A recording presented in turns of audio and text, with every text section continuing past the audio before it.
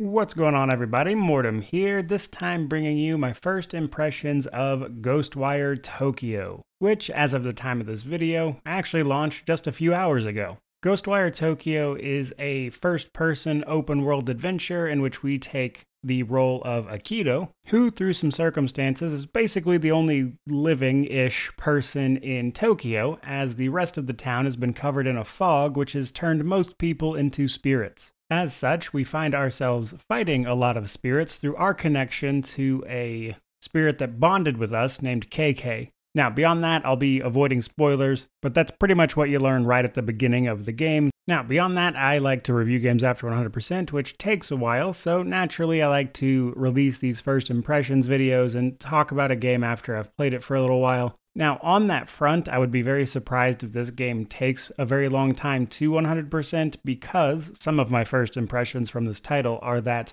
there is a ton of collectible stuff. However, pretty much all of it seems to be marked on a map and a very clear indication of what you found. And it's all kind of broken down by area as well, which is honestly going to make collecting all of this stuff pretty easy. And while a lot of what is collectible definitely seems to be very helpful, actually, you can collect the spirits of the human beings who were turned into spirits, and you can basically convert that into experience, which will then give you level ups, which then helps your progression. You can find these statues that you can pray to that will increase your ether or your ability to use your ranged elemental attacks that KK gives you access to. So while the collectibles do have a purpose, there is nonetheless a lot of them. So that's probably something people should know going into it. But beyond that, the atmosphere of the game is pretty incredible, actually. Walking through Tokyo and it's dark and rainy, it seems to be perpetual nighttime, combined with the kind of Japanese take on the spirit world, these spirits attacking you, the atmosphere is really something else to take in.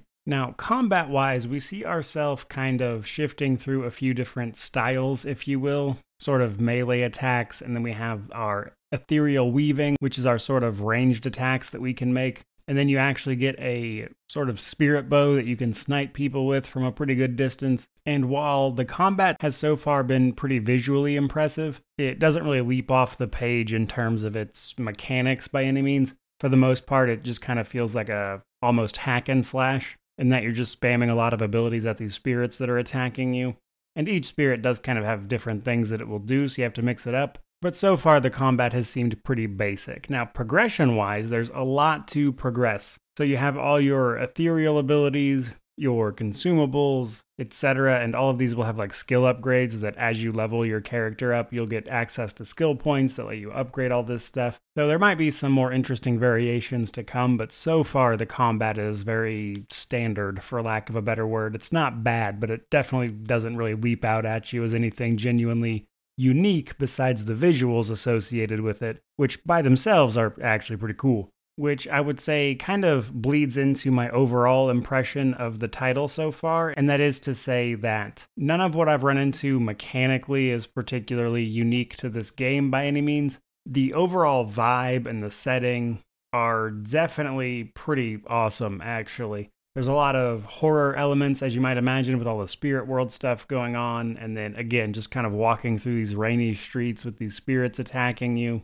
Really does lend itself to immersion in the game, even if the systems themselves aren't particularly unique. Now, on a sort of different level in terms of first impressions, I will say the game does have a lot of fantastic options in terms of what you can customize. For instance, one of the things you can choose is the subtitle language as opposed to the language you're actually hearing. So the game is obviously set in Tokyo, which means there's a very Japanese-heavy influence. The game defaults to the subtitles being in English, but all the voices you hear will be Japanese. However, you can customize that in the menus to where if you wanted to, you could hear it in a different language, or even see the subtitles in a different language, and I like that they decoupled those two things, as it really helps you understand what's going on while also setting the mood really well. The game also has adjustable font sizes, etc., and while overall that's like little stuff, it's nonetheless stuff you don't see in a lot of other games, so I like to appreciate it when I do see it. But without rambling on for too long, my overall first impressions after the first few hours with the title are that while, again, none of the systems really jump out at me as unique, they nonetheless